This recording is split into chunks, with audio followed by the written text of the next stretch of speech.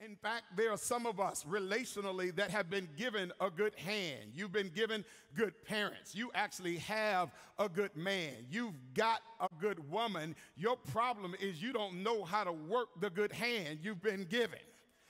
And then there are some of us that have been given a good hand, but you're so busy looking at somebody else's hand that you can't appreciate what you've been given.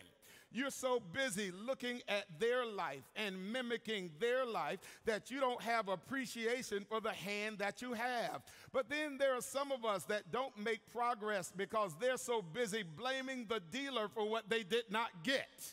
In other words, there are some of us that are so mad about the advantage that you didn't get or the opportunity that you did not receive that you can't play the hands that are available unto you. And see, how many of us understand that in the game of Uno, it's not necessarily about the advantage cards. As long as you have every color, you've got a card to play. In other words, as long as I got a color, I'm good to go. In other words, I'm straight with green because green represents his provision.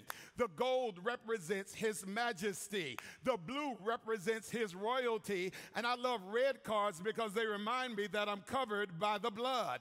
And how many of us know today, friends, that the dealer doesn't determine who wins the game? The one who wins is the one that works with the hand they've been given. And do I have at least 7 Uno saints in the room today that are not going to spend time complaining about your cards? You're not going to spend life looking at somebody else's hand. You're going to learn how to thank God for the cards that you have, and you're going to do the best with what you've been given because life never goes like you planned it. Can the church say amen?